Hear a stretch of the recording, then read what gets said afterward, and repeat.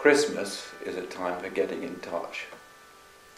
And here in our studio in Wales, where so much of the St. John's Bible was created, we get loads of letters and cards, many of them from children, and they're really honest, and it's so refreshing to learn and what their thoughts are and how the St. John's Bible has actually touched their lives.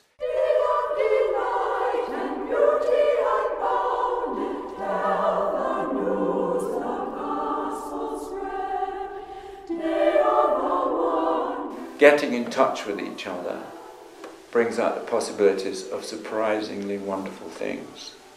I have here a Christmas card which my father painted and lettered and sent to my mother and my brother and I during the war. And immediately I pick it up, he is with me.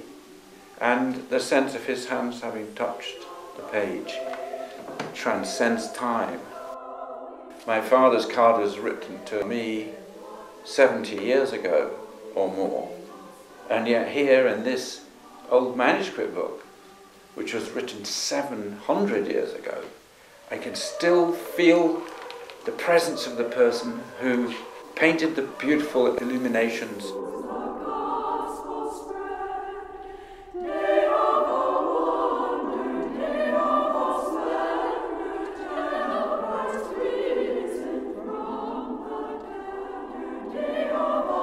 Just as we communicate to each other at Christmas, get in touch with each other by writing, the artists of the St. John's Bible worked in this room to capture the spirit as well as the meaning of the words of the Holy Bible. And we hope that 700 years in the future, that people will feel the same way about the St. John's Bible.